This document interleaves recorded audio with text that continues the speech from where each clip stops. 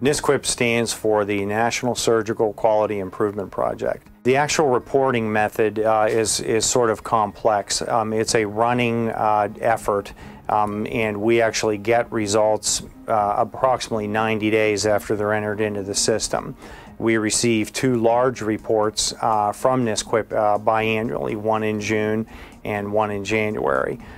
We have the ability, however, to query the computer in the system in the database of over 300,000 surgical cases. We can do a very deep, so-called deep dive into the data to determine if there's any patterns in terms of who the surgeon is, what operating room was used, what particular types of medications were used, and we can get to that level of detail in an effort to wean out possible sources of problems before they occur.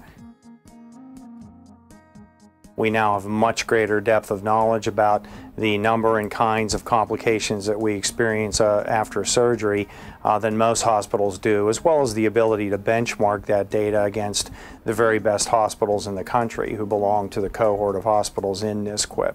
We then take that data from NSQIP and basically inject it into our quality improvement process to decrease the likelihood of complications such as surgical site infections, urinary tract infections, and deep vein thrombosis after surgery.